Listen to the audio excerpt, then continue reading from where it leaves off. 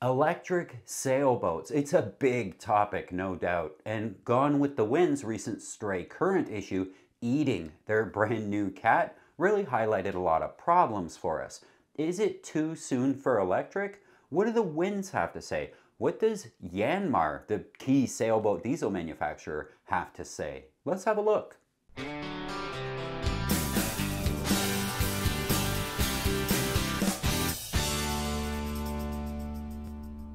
Gone with the Wynns, one of the best known sailing YouTube channels, recently got a brand new cat from HH Catamarans with hybrid drives using diesel to make electricity and electric to drive the boat along, and their experience hasn't exactly gone well.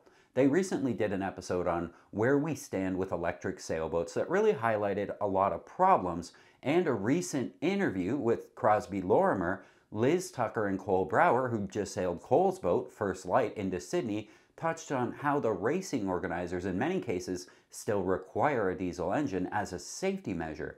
Cole and Liz, or Za as she prefers, talked about how the Class 40 relies on hydrogen generators and solar, but how in most cases a diesel is still a requirement for safety.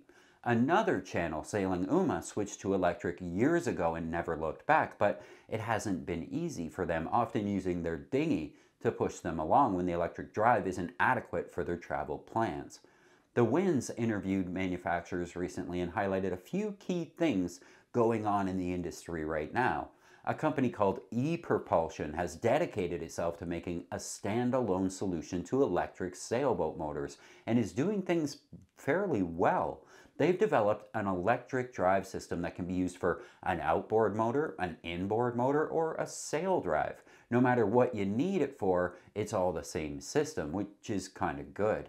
And the mounting plates they use are direct bolt-on replacement for all the major engines you might find in a sailboat today.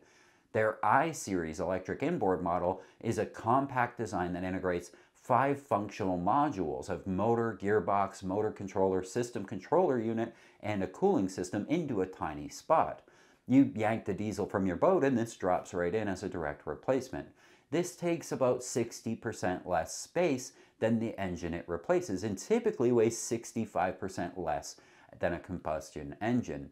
They also make a pod engine that replaces your sail drive, and get this, nothing goes inside the hull. The pod bolts directly to the existing sail drive hole in the hull using a seal just like your old sail drive. But the motor and controller and everything, except the batteries of course, is in the sail drive leg itself. Nothing in the hull. And it's self-cooling because everything's underwater in the leg.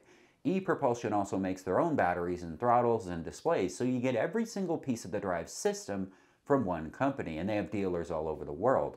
The Wynns go on to point out how this is pretty amazing because right now, when you piece together an electric drive system from multiple companies, if something goes wrong, there's always this finger-pointing game between those companies whenever something happens as to whose fault the problem actually is. With ePropulsion, it's one team, one technical support person, one company. Everything is made by them and designed specifically to work together.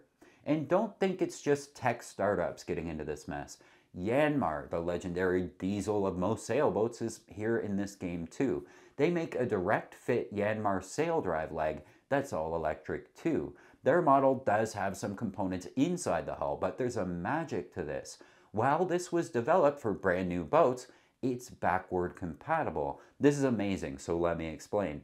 Yanmar bought a test boat, a Saphir 33, which we did a review on specifically, so you can see that at the top. I'll leave a link. And on their Saphir 33, they use it as a test bed for developing this electric drive system.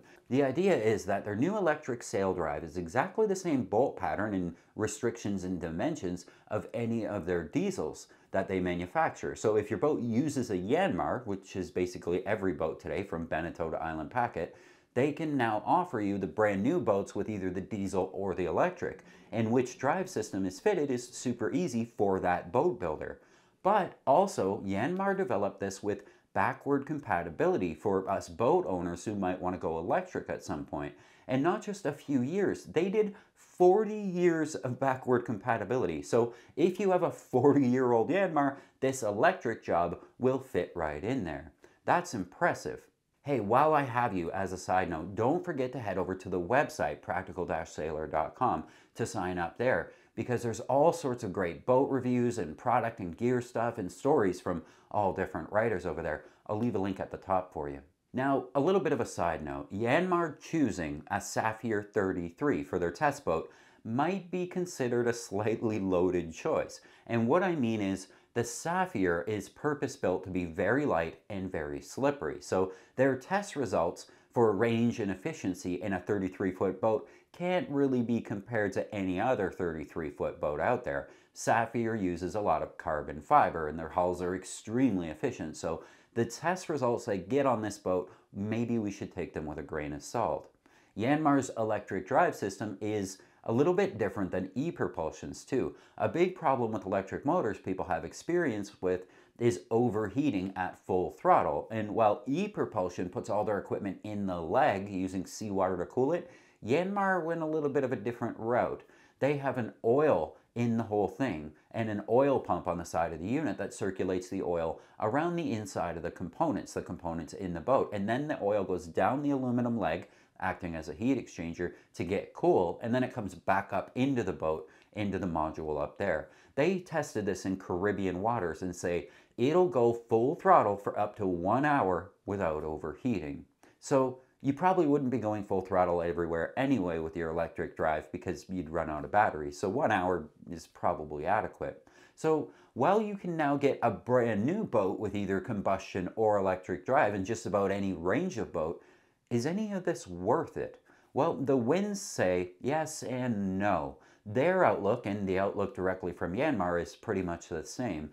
If you're cruising and need to make 100 or even 200 nautical mile trips, electric is not the answer. The range is simply not practical. The amount of batteries you'd have to carry to be a reliable ocean cruiser is staggering. We aren't there yet. But if you're just a recreational sailor or coastal cruiser making no more than the typical 20 or 30 mile weekend, electric actually is a very good option. A typical sailboat is plugged into the dock 90% of the time, more than 90% of the time. And if that's the case, the batteries will always be full. You show up on Friday night or Saturday morning for a weekend and you enjoy the boat for a couple of days, motoring out of the harbor and raising the sails, motoring back in when you're done. And the electric capacity is more than enough to do that. The boat sits all week plugged in, fully recharging those batteries for you when you show up the next weekend. You never have to do an oil change, and maintenance is almost non-existent with this setup. You are going to be changing batteries every 5 to 10 years.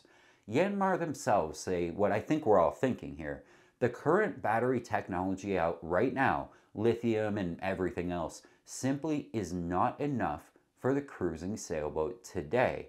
As cruisers, we demand a reliability and a range from our propulsion system that we can really only find in the combustion engine. I do like this standalone sail drive idea though. I think it's super cool because I have a sail drive.